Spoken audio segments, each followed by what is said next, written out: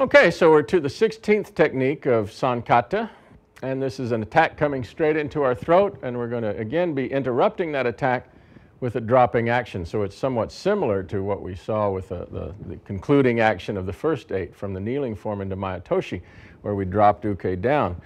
This again is the dropping function. As he's coming in to reach and grasp, we're going to drop down and control him straight to his knee. Taking his hand inside his knee, controlling the outside of his foot at the same time to control and dropping him into a back fall.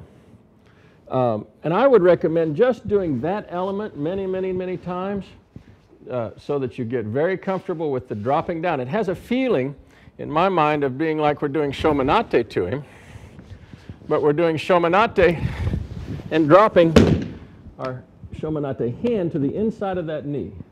And so you want to become very careful about targeting the knee and targeting directly down in this dropping line as you come to your kneeling position to control. Once we've established control here, we're going to make sure that we don't have to get kicked by a second hand. We're going to draw back and target up and change hands and then down to attack his face. He makes a covering action to control this. We control the outside of his wrist, draw him over, and lock him with knee control on his elbows. So let's see it from this angle perhaps. Shomanate to the inside of the knee, right here. Immediate hand change. Right hand controls the foot, rising and coming down to make a threat to the face. This gives us access to his arm. We roll him over with that, and a little knee action to control over the shoulder. And maybe here. Shomanate down, control, in and out. Over we go. Nice lock. Good.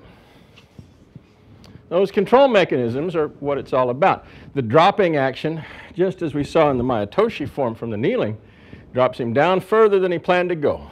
Once you're there, it's a matter of maintaining proper control so that you don't have a difficult time controlling him into a face-down position.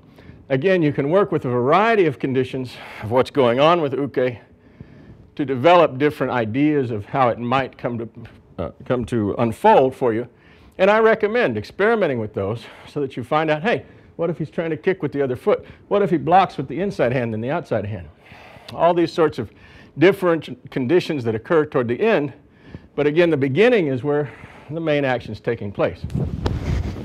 Right here. This is the majority of what's going on in the technique. Past this, yeah, we do want to make sure that we're controlling in such a way that we don't have to eat further problems. So it's postural and penetrating here, giving him a problem to solve, rolling him over, and then concentrating the power of our locking form through the length of his arm and down into that shoulder to have a different form of shoulder control than we've played with before. So thank you very much.